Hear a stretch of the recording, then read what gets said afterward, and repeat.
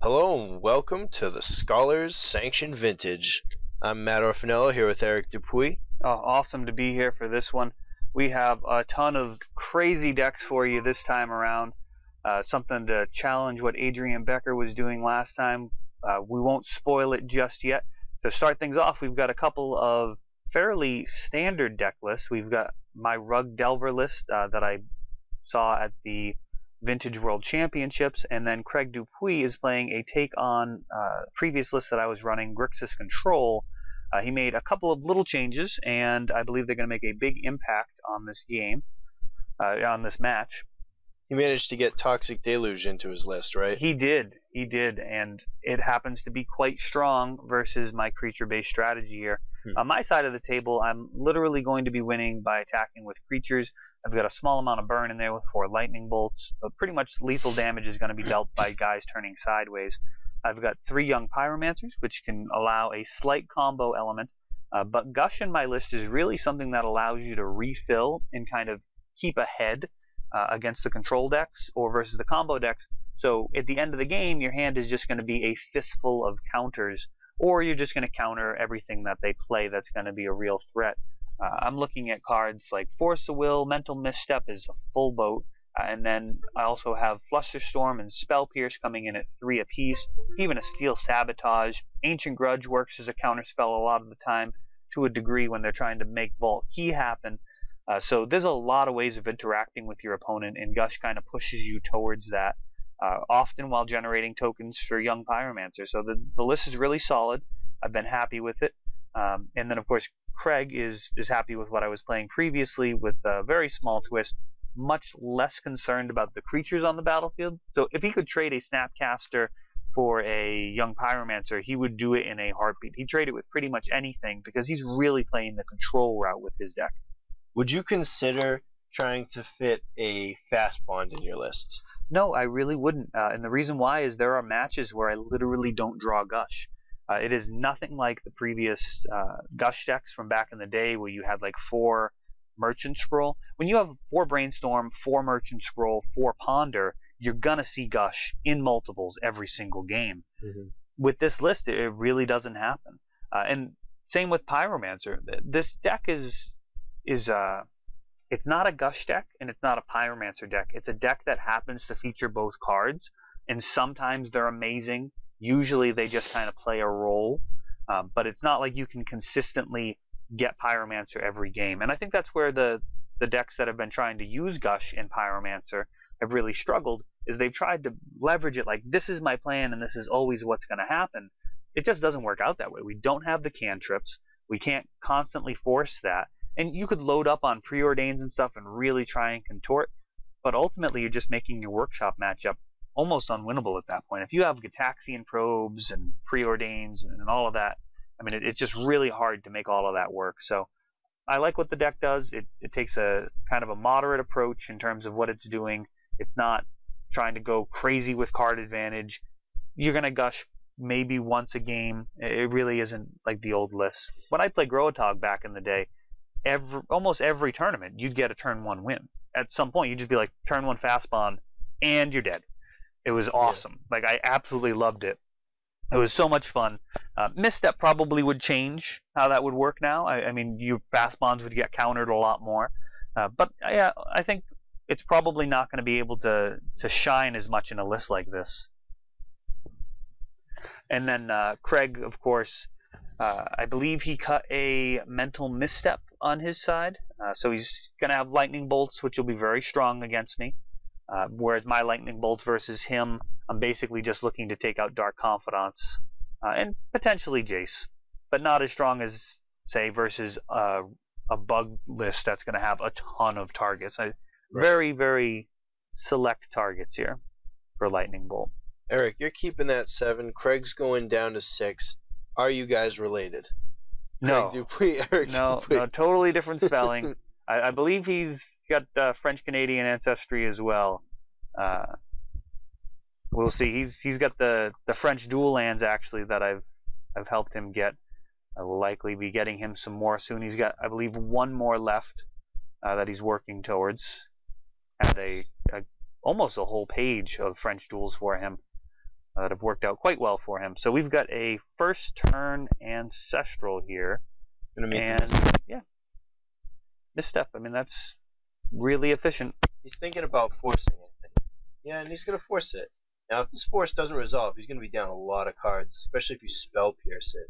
If you can have like a 1-mana response, that's gonna be a really tough play for Craig to come back from. Yeah, I'm definitely gonna respond if I'm stacking all of this up.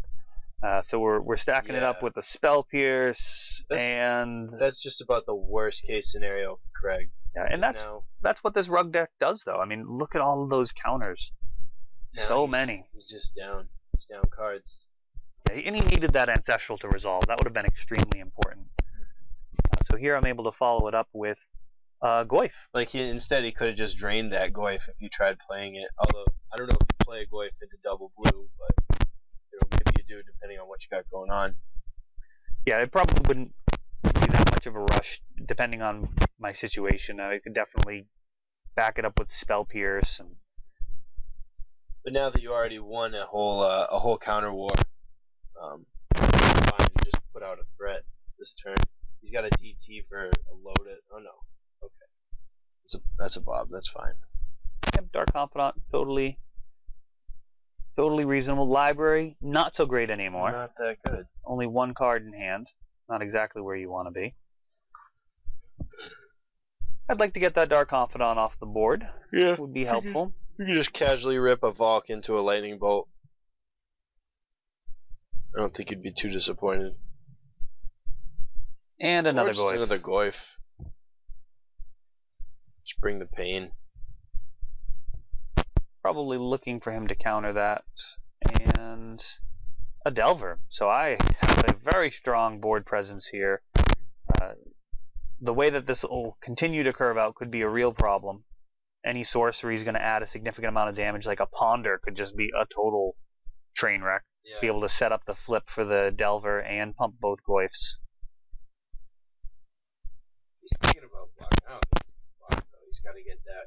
He's got to draw at least one extra card off the Dark Confidant. Then you can block. I mean, still not great, but you basically have to.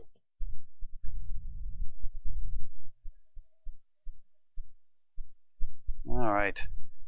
Let's see here. A Flusterstorm. So whatever he's going to attempt to do is going to resolve here. See what he can do to handle this board, which is quickly going to get out of hand.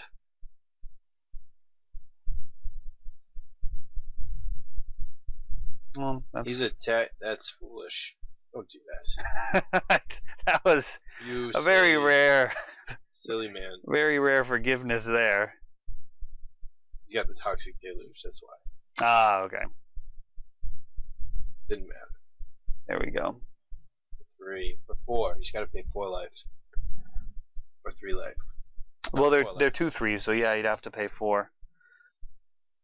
That would be devastating. Oh, yeah, if he'd only paid the 3, that would have been gross. Yeah. Like all those creatures that you just played. Yeah, that's a problem. Preordain, digging. Yeah. Now at this point, he has no cards in hand, right? He has no no cards. Flusterstorm. He's got a Flusterstorm. You need red mana. He's probably not going to play a Magus of the Moon and help me out with that, but I've got a fetch. Got this.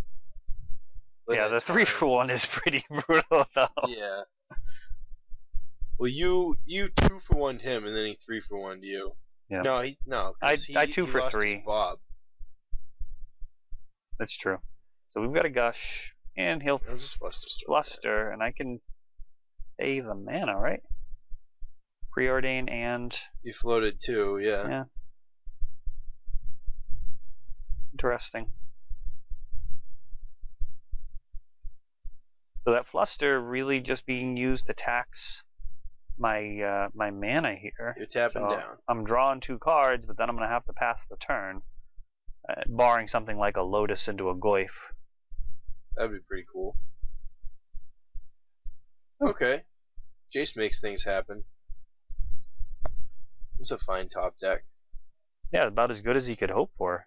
That's one of those things. That's one of those lines in the Grixis list that I really love is it plays all the most powerful spells. Like you have the Time Vault, Voltaic Key, Jace, Tinker for Blightsteel. Like it just has all the broken plays. Yawgmoth's Will.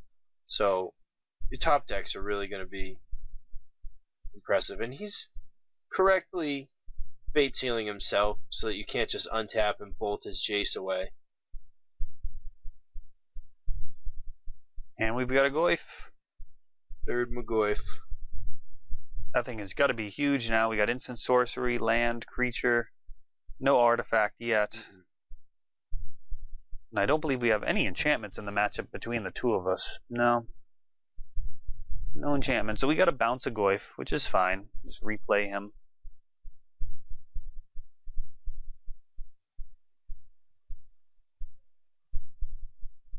Yep. I mean, if Jace is just bouncing Goyf each turn, probably gonna be okay with that. Yeah. I mean, it does give Craig those additional draw steps that he wouldn't normally have.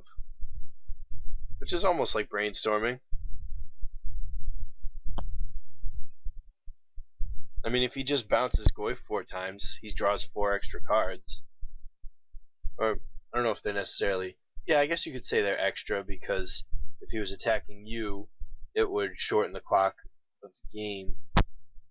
Yeah, I understand the point you're trying to make. I mean, Goyf is going to close the game out in 3 turns, and he's certainly delaying that. Yeah. Which is in his best interest. He certainly doesn't want to just get beaten to death by Goyf. It's a Time Vault. Alright. We'll take it. What? Where did that come from? Spell Pierce. That could have been bad. That could have been very bad. See what I mean, though? Like, he's just ripping, like, bombs right now. Yeah, but, I mean, it's a good spot. I mean, that puts an artifact into the bin. Yeah. Goyf is going to be able to kill Jace now, so this is all pretty good. I'm comfortable with that.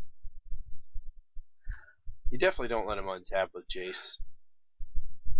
Yeah, 0 chance of that. I mean, there's no way. Kill a Planeswalker, make Goyf a 6/7. Yeah. That does change the clock.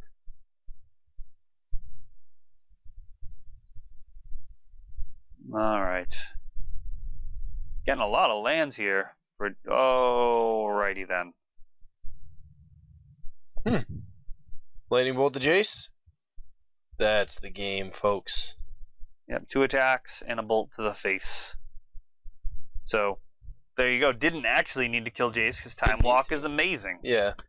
It's so good in decks like this. Anything that turns guys sideways. I mean, I've played Time Walk pretty much my whole competitive Magic career, or at least tournament playing. I don't know if we necessarily call Vintage competitive in the same sense because it is such a friendly environment. But Time Walk in a control deck versus these aggro decks, it's very different. Yeah. So, I mean, you're definitely going to bring in your 2 more Ancient Grudges. Probably Pyroblast. I don't know if Nature's Claim is exactly where you want to be. No, I think Pyroblast is probably all I'd bring in. Let's see if I bring in the Ancient Grudges too. It's maybe useful, at least 1. Yeah, you got to look at what you're going to cut. I'm definitely going to cut Steel Sabotage. I'd much rather have Ancient Grudge than Steel Sabotage in this matchup. Sure. And then Mystical Tutor is very suspect. It's, right, you don't want to go down a card in the control matchup, especially when you're showing them what you're going down for. Yeah, if you grab a Ancestral Recall, it's not the most stellar play in the world. Like, you're down a draw, and then if Ancestral doesn't resolve, then it's even worse. It does allow you to go get something like Flusterstorm, but against Craig's deck, Flusterstorm isn't the trump that it is versus Storm deck. So I'd be much more inclined to leave in mental Flusterstorm. I'm sorry, I'd be much happier leaving in Mystical Tutor versus a Storm deck, because getting Flusterstorm can actually just get rid of all of the routes, whereas Craig is looking to resolve Vault Key. It does nothing against that.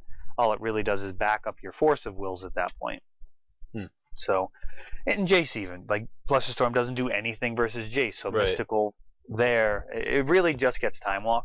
And in the matchups where you're really worried about Blightsteel, I suppose you could Mystical for Steel Sabotage. And I think it's a reasonable card game one because you don't have any way of dealing with resolved Blightsteel. Yeah, and it allows you to have those like one-ofs in your deck and make them a lot more effective. Um, game one you do have to kind of hedge because you're going to face all different kinds of strategies. You want to have answers to things that you know are going to show up, but you also don't want to plan on facing only one type of thing, only to have your plans changed and another strategy shows up. If you play all your main deck artifact hate and you play dredge twice in a row, then you did it wrong. I think the toughest matchup for Rug so far seems to be the Oath deck. Oath, you can probably games 2 and 3, like your win percentage is really solid, but game 1, it's just really tough. Like you have to keep the Oaths off the board. Once they stick, there's really nothing you can do about it. And Gristlebrand as a card is just amazing against you, so that's a problem. Yeah, like your Delver flies, but he's not gonna handle Gristlebrand. You're playing creatures, so they don't even need to have both pieces of the combo in order to go off. Okay, all right. Craig doing stuff. Sensei's Stop. All right. Right off the bat. That is a really good opening for Craig. Going to have card selection and mana to use his spells. Dark Confidant would be an excellent follow-up to that. Wouldn't be taking any damage to it. Jace as well. Voltaic Key even could potentially be really good. Though versus my deck, the longer the game goes on, the more likely it is that I'll be able to snag that Sensei's Top on the way back down. If you're using the Voltaic Key to untap top and then tap it again before the first activated ability resolves, that's a great way to generate card advantage, but I am playing 4 Missteps and Spell Pierces. I'd be happy to shut that down as early as possible. So we've got turn 1, Delver off of a Trop, crack that Lotus. Play that Goyf. About as good as this deck can hope for. And got the Artifact in the bin, which is nice. That's probably the hardest thing to do. Instant sorcery, land, and creature happen pretty naturally. Artifact's a little bit harder, so Goyfs are going to be bigger this game than normal. I'm sure you have some sort of sorcery in your hand, like a Preordain or a Ponder for turn 2, and it's likely that Craig will play, so there goes land as well. Yeah, land is very likely to happen. Yeah. And counters happen. I mean, they can just counter like anything that he does. I mean, he should... Hop trick. Spicy. Into a bolt. That currently works. Yes, it'll become a 2/3 once the bolt resolves, and then state-based effects will check and he will die. So I've got to actually counter that if I want to have him survive. No miscounting there. Both times Craig's been able to get Goyfs off the board here. But this time I've got a Delver sticking around and a bolt of my own. Yeah, so his Dark Confidant that we suspect... no, he would have played his Dark Confidant. Oh, absolutely. He would have played it here, so there's not a Confidant. Yeah. I'm confident that there's no Confidant. You're hitting him for 3. He's going down to 17. Are we going to see you ponder or anything this turn, or are you just going to hold up a bunch of counter spells and a bunch of responses? Yeah, the Rug deck really does like to ride out a single win condition. Now that you don't have a Goyf to grow, a Ponder or a Preordain might become less attractive if you already have a 1-mana counterspell and you have a Lightning Bolt that we know of. So we've got Mystical. Yeah. And you probably let him resolve that Mystical and just try to respond to whatever he plays with it. Yeah, depending on my counter suite. I mean, Misstep on Mystical is a fine play. I could also not counter it and hope that he gets Ancestral and then counter the Ancestral. But with his deck, I'm not really sure which I'd prefer, to have the Ancestral in the graveyard. If I had to just choose in between the two, Ancestral in the graveyard or Ancestral in the deck, I'd probably choose to have it in the deck. But going down the card off the Mystical is helpful.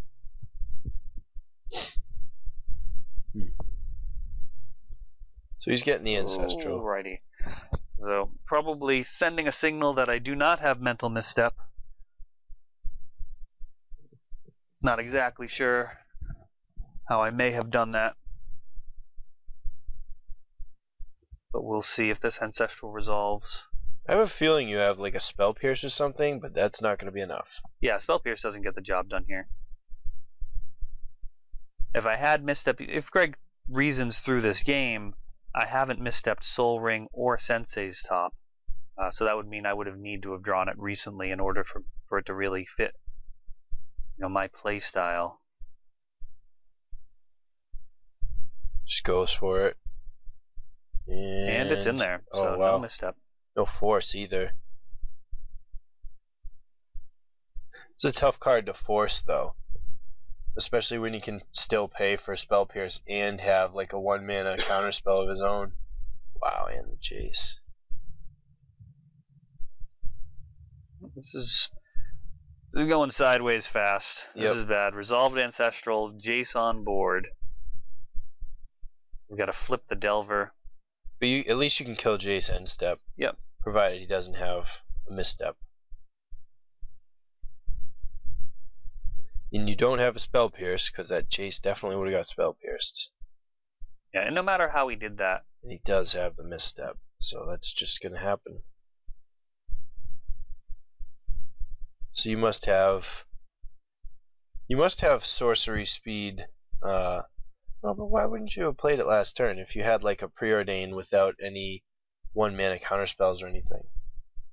I mean, it could have been to reset up the Delver or to set up additional Delvers. I'm just trying to figure out what you have in your hand right now, because you're not doing any cantripping, you're not playing many creatures, and you didn't counter Jace, so you must have Gush. I probably would have gushed. Yeah. Probably would have gushed to try and get some business.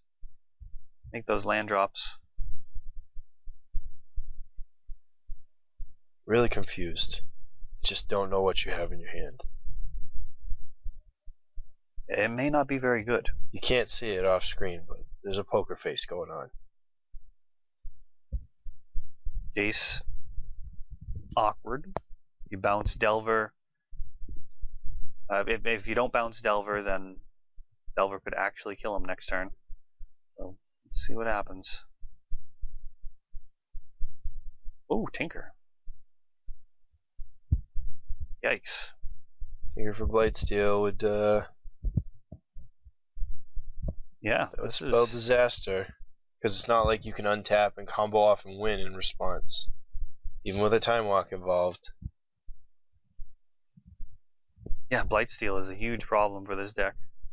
And I may have boarded out Steel Sabotage.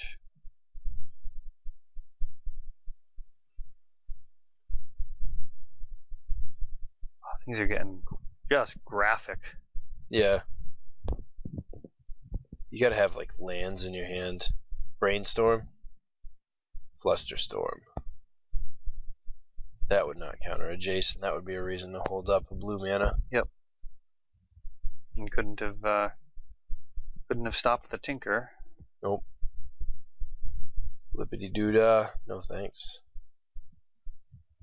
Can't even chump the Blightsteel to survive. Moving on to game 3. So very, very powerful effects there from Craig, Jace, Ancestral, Tinker, Blightsteel. Those are the goods. That's how one wins. Do you swap out a Flusterstorm for like a Steel Sabotage here? Probably not. But the reason he was able to win with Blightsteel there is because he was so far ahead. Right. That is true. He had the Jace. He had all the mana.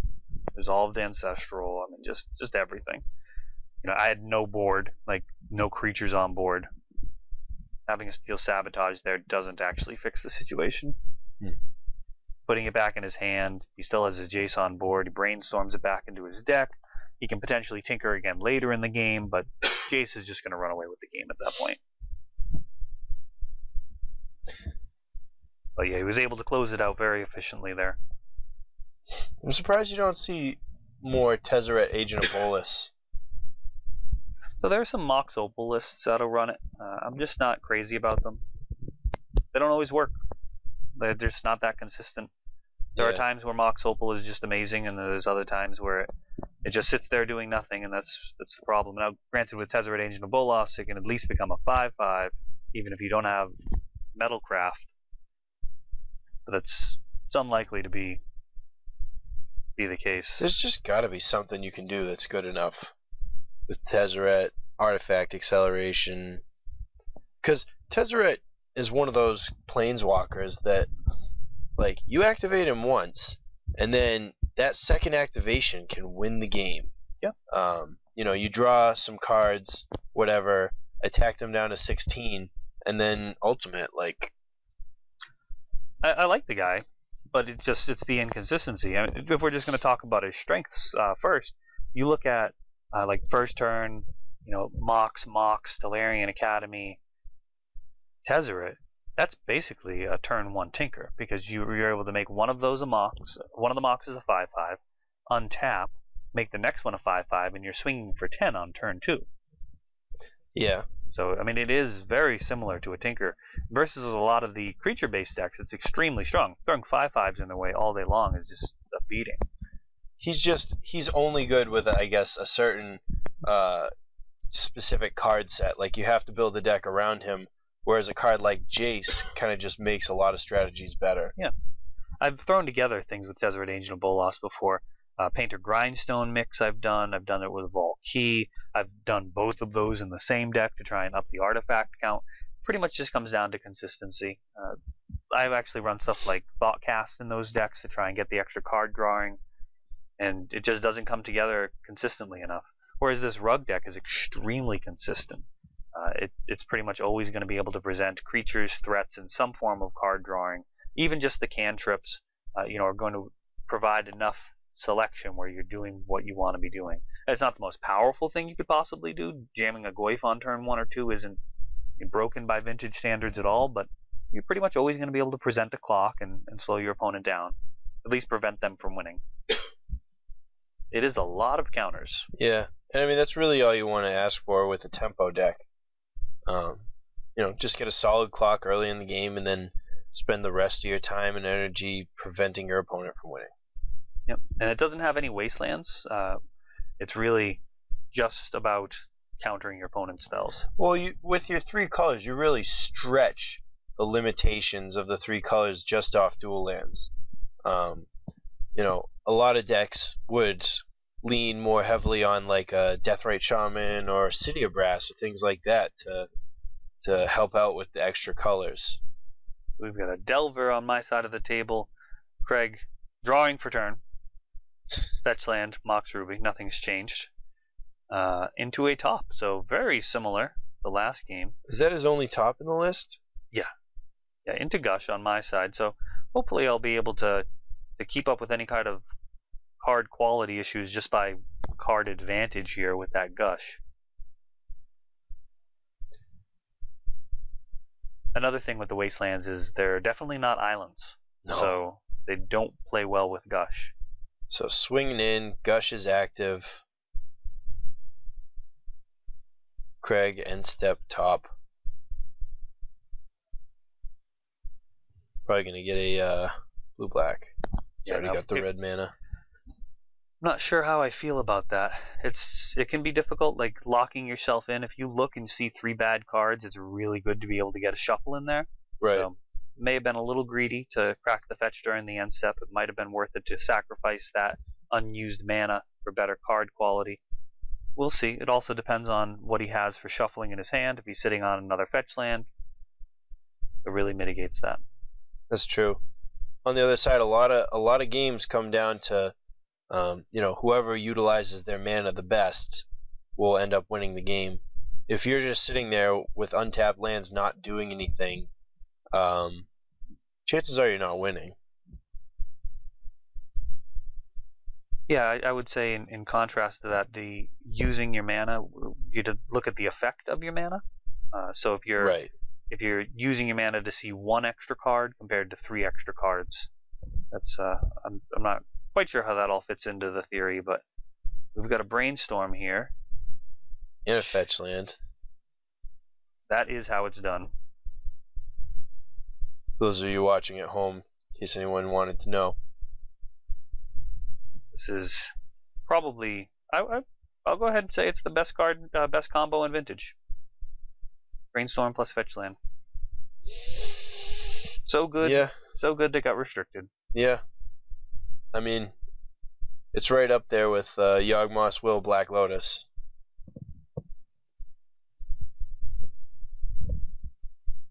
But Yawgmoth's Will Lotus on its own doesn't draw you 3 cards. It's true.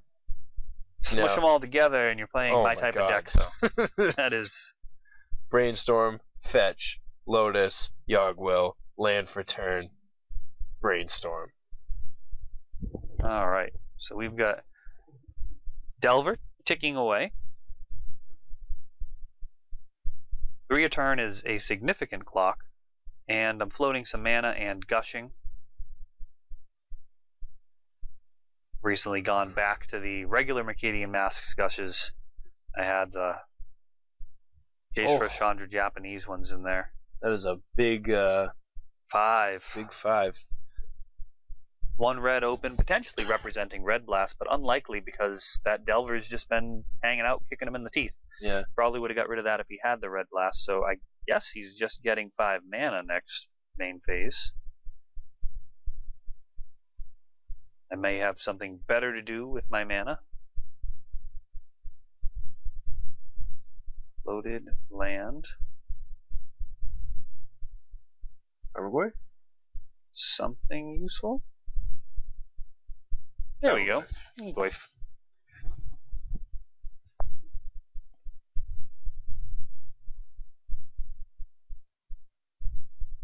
Now those Japanese gushes, those are worth more than the Mercadian Mass ones, right? They're the Jace for Chandra Japanese ones, so Yeah. I'm not sure. I try and go with the English cards. I always feel like I want my deck to be as easy for my opponent to understand as possible. Like, I don't like putting that barrier up. I know some people really love the foreign cards, and that's fine. I mean, it's really just an aesthetic choice. To me, I just kind of find I'm in a situation where I'm trying to bring people into the format very often, and it's just easy to discuss a deck if they can look through it and know what all the cards say. So we have Vamp, Misstep, Force on the Misstep, Life coming off. I've got to worry about Tinker here. Thinking about that Force. Flusterstorm would put an end to this conversation pretty easily. As well as Spell Pierce, even another Misstep. Well, Spell Pierce, the tutor still gets to resolve. Oh, you're right. Look at that. I misread the board there. But glad I didn't do it in the tournament. It keeps him from just winning. Makes his decisions very different. Let's see here.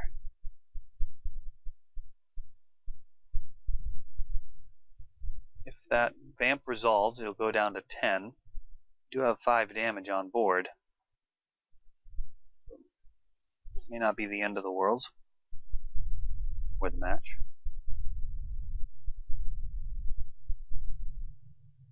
But a decision nonetheless.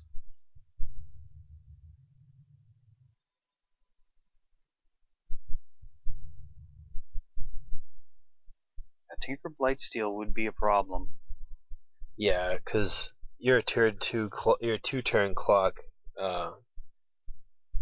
definitely gets interrupted by his 1 turn clock, and he has a blocker too. I'd be able to swing overhead. I'd need some more bodies. Yeah. I need to put out a blocker, swing overhead, put him to 9, and then kill him on the crackback. 2 lightning bolts. Yeah, lightning bolt would likely have to be part of the math.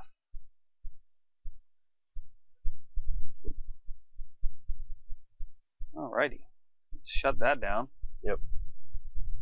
Win a different way, Craig. Play top. Draw top, play top, spin top.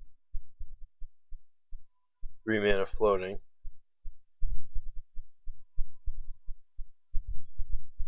You can find a Jace, draw it, play a land. Who'd have to play a land? Or a Sapphire. A blue source. Why not Lotus? Yeah. It works too. That works too. Absolutely. Can't believe I forgot about Lotus. I mean, it's only vintage. Craig has a lot of powerful plays that he could make. Him having all of that mana on his side with the selection from top, not the most comfortable you could be. But the fact that he's not immediately rushing toward a specific line means that more than likely he doesn't have something that's just going to be a total blowout. We have Yogwill. Well, that's a good one. Yeah. Fetch. You can use his colorless to spin. Does he have an Ancestral in there? What's he got going on? Got a Vamp. Yeah, he could Vamp.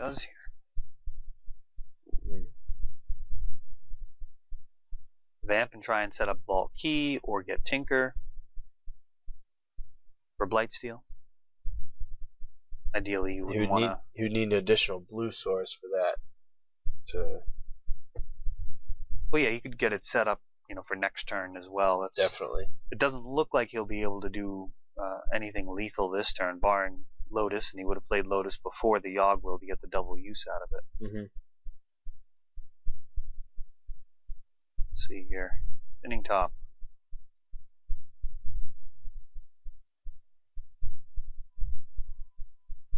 Yeah. He's got some tough decisions to make right now. Yeah, I mean, if he sees Vault or Key in those top three, then he'd be able to tap the draw and then Vamp and then lock it up next turn. Play both Voltaic Key and Time Vault and untap. So that would be a problem. Doesn't even need to have anything else on board. Nope, as long as he doesn't have a Mana Crypt or something. Looks like that's what he's doing. Vamp. Yeah, looks that way. The other possibility could be Tinker Blightsteel. And like you could have Tinker on top, or he could have found Time Walk, and he might want to just hit Time Walk and Tinker, although that is less likely. Finds Tinker, tutors for Lotus. Nope. Alright, so I've got. Oh, that's probably going to do it.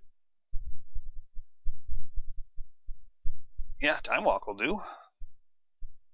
Oh, it was the Volkey. There you go. Yeah. Yeah, Time Walk again. Really good. Yeah. It's really, really good. Yep. Just closing it out there. Moral of the story: Time Walk is good. And especially when it shows up just in time. Yep. So that was game 3, right? That was it. Yeah, that was it. That was Eric Dupuis taking down the Battle of the Dupuis. We'll see you guys in round 2.